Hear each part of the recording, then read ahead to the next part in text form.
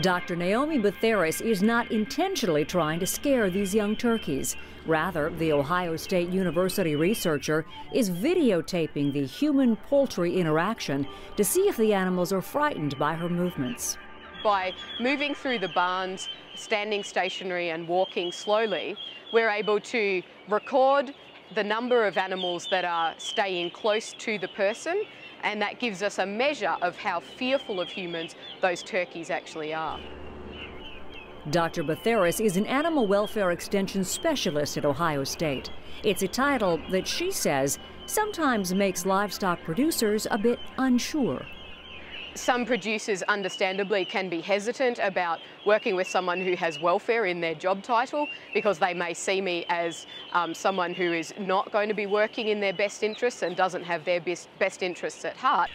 Dr. Butheris says the current, sometimes confrontational dialogue on animal welfare has resulted in part from urbanization. It's the move away from living on the farm and towards people living in the cities. And so people have lost touch with agriculture and lost touch with the way that we produce our food. And while most people continue to consume animal food products, consumers want to be reassured that farm animals are humanely treated. That, she says, benefits consumers and producers. Firstly, animals that have good welfare usually have good productivity, so it's in the producer's best interests to have animals that have good welfare. A number of farm organizations and universities, including Ohio State, address animal welfare in classwork and seminars with livestock producers.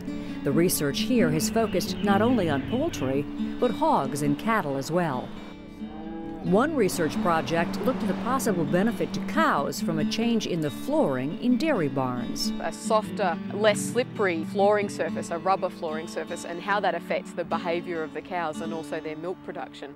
And while that project considered dairy cattle comfort, in fact, we found no differences in the behaviour or the milk production of the cows on the concrete or the rubber flooring surfaces.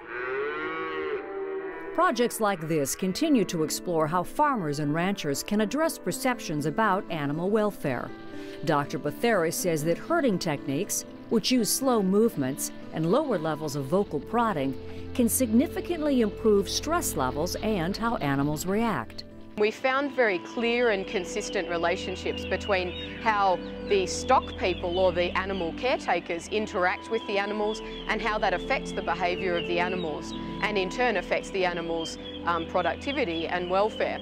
The ongoing dialogue on food production animals provides an opportunity for both consumers and livestock producers, establishing efficient animal procedures on farms and ranches while addressing consumer questions about humane treatment. Because they're concerned about animals, including animals that are raised for food and fibre, and so they want to know that the animals are being taken care of and looked after.